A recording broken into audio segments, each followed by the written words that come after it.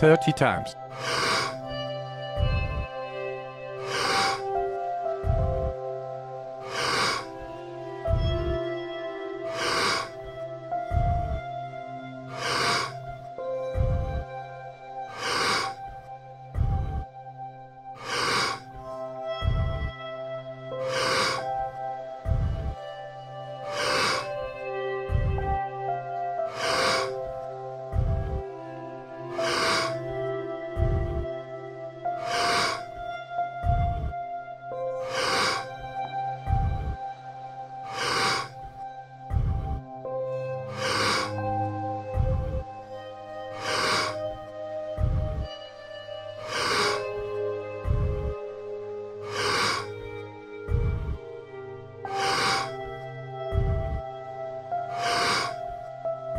Ten times more.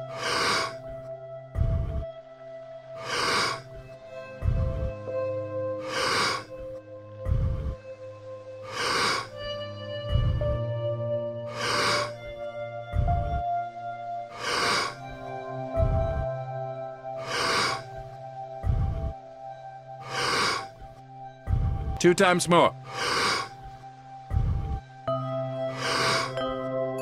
Letting go and stop. People are so entitled to thinking that the moment they press on their cell phone, they get answers and information. It's not how it works. This is a practice. Every day, changing your state of being. Doing it for 8 weeks without a sugar pill. Just marrying a clear intention and elevated emotion, changing your state of being without any exogenous substance. Sooner or later, you start feeling good. You practice feeling good every day for 8 weeks, you're going to start feeling good. It's just going to be the side effect. It just makes sense. Yep. The interesting thing about what's going on, and by the way, let's go. Like really, like let's go. Like that was you know a call to action, and it's exactly, you know, it really resonates with everything that I feel, and then it contrasts with what appears to be the greatest mass nocebo experiment of all time, in which everything, everywhere you look, it's a death count. Everywhere you look, it's this is going to kill you. You're not safe.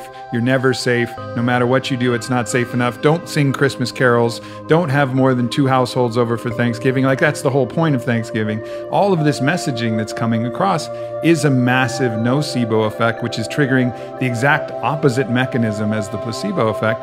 And we're in this world. And then, but at the same time, it's a beautiful reflection of how much of this will we just gobble up? How much will we take before we reach out and find a community of other brothers and sisters, people willing to stand in their truth and in their sovereignty? And so when you look at this, and I alluded to this, the power of being around 1,000 people all going into the quantum together, all going into that meditation together. I felt it in the communities that I've been a part of. When we gather in any ceremony, it's even a biblical passage where 2 or 3 are gathered, you know, the divine is sure to be present. Like there is some amplification effect from community. And is that what you see as the way forward? You said it's going to come from all of us. How important is community in this really revolution of ideas that's going on right now? Well, let's go back to the person who breaks through and stands on the stage that had metastatic carcinoma from breast cancer. Cancer spread throughout her entire body. All she wanted to do was be able to pray again. Her father dragged her to the event. And all she wanted to do was be able to get on her knees and pray. She's a young girl. Couldn't bend over, couldn't walk. She was in so much pain because the cancer was spread through all of her spine. One moment, she was on the stage, couldn't feel any pain in her body, sobbing in tears. I sent her for a PET scan. Not an ounce of cancer in her bones. Where did it go? I mean, what happened there? You see that person on the stage, and our community gets closer.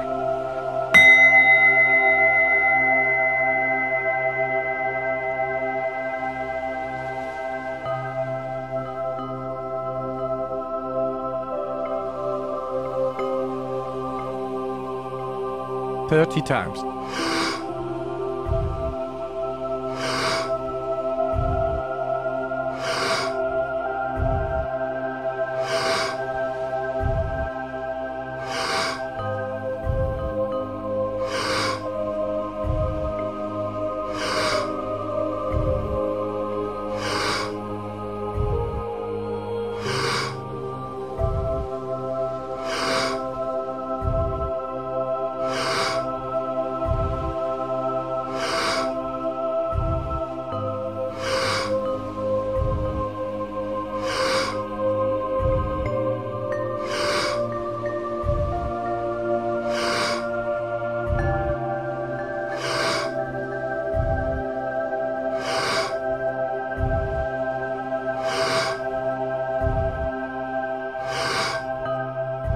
10 times more.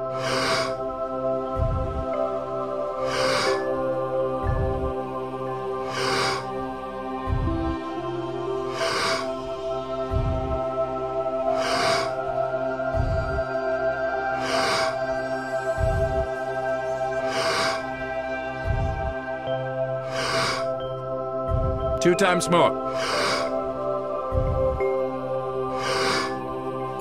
Letting go and stop. You get people opening their heart. Love bonds. You can't not bond in love. You have to hug. You have to connect. You have to bond. It's whether you're a man hugging a man, a woman hugging a woman, a man hugging a woman, something happens where we are connecting.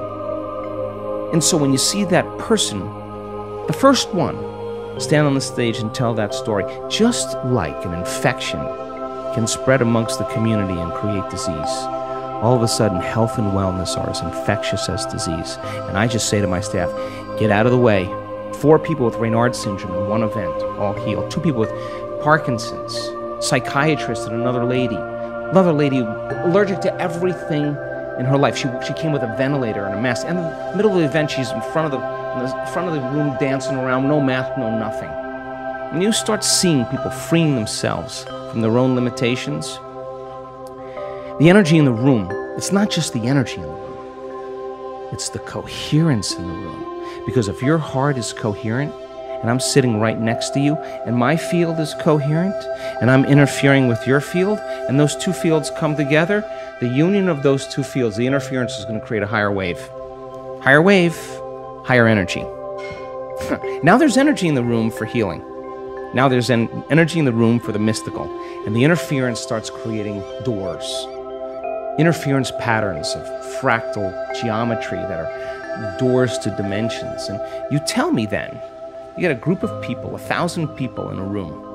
You have 50 people in the front of the room wearing a heart rate monitor. By the middle of the event, everybody is locked into their heart. They know how to execute.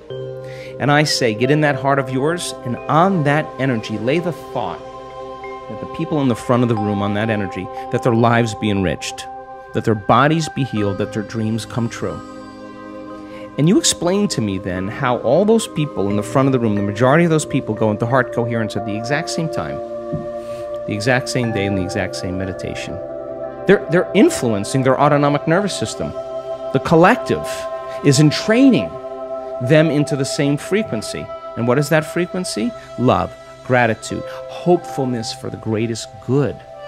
And so then, the collective then moves as one mind, as one heart. And the collective begins to entrain the weak. The collective begins to care for the other ones that are falling behind, not because they want to run to their dream, but because they want to help people realize their dream, because that's important to them. It's just, you can't not care.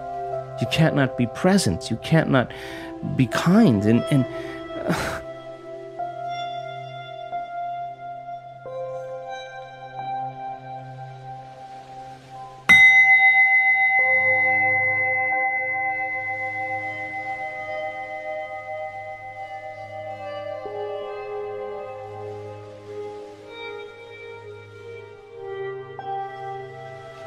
30 times.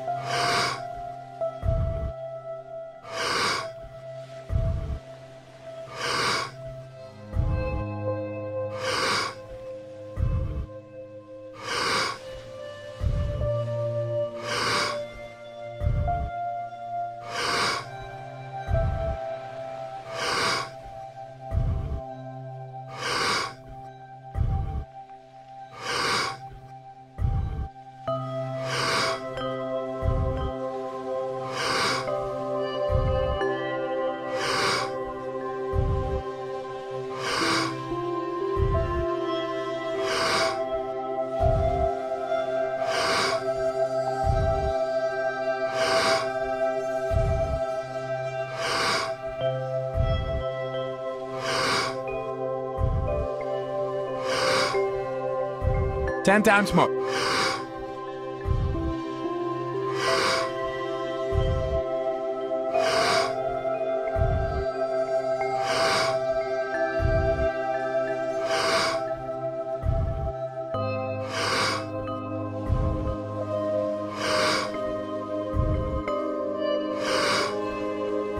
2 times more.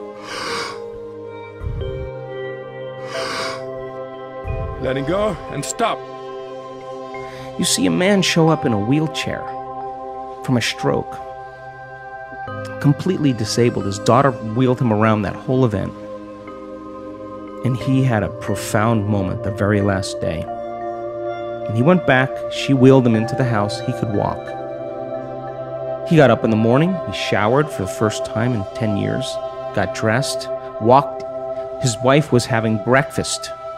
He walked down to the store, to the restaurant, and asked if he could sit down and have breakfast. She went absolutely crazy. To me, I don't know, that's better than a sports car. That feeling to me is worth all the gold in the world. So we have people now that I have witnessed so many profound healings where people are healing other people because they know how to administer coherence and change the field of the person laying before them. They understand the science, the quantum physics. They understand all what they're doing and why they're doing it. And then all of a sudden, they're healing all these people in our events.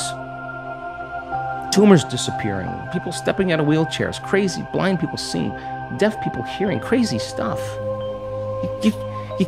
This is biblical proportion stuff. And now they're doing it non-locally because they can't be together, but they understand in the quantum there's no separation. They can do it without being there. And they're not doing it. I've dropped in on these calls. They're not doing it because they want to hang a shingle on their door saying I'm a healer. In fact, they got to get beyond that in order to heal. They got to get beyond that identity. They're doing it because they're healing themselves every time they connect to love. And so, that person then, whose daughter was riddled with a brain injury from a child, that never looked at her brothers, never was present, never could talk, was still and frozen, who's now looking at her brothers and laughing and hugging them and smiling and trying to talk. We're on the call with 50 people and 2 scientists from a prestigious university, and this woman is telling the story, and everybody is sobbing. Everybody is sobbing. Why? We contribute to the living organism. You made a difference. You changed somebody's life. That's why we do it, for that feeling. You keep doing it. That's going to be a common feeling. You're going to get really sensitive to some energy, to some feeling. That's what it's about. People try to work their whole week in opening their heart at a week-long event. Comes time to heal another person, now it's no longer about them. And they get it. They get it. All I had to do was open their heart for somebody else. That's how it opens.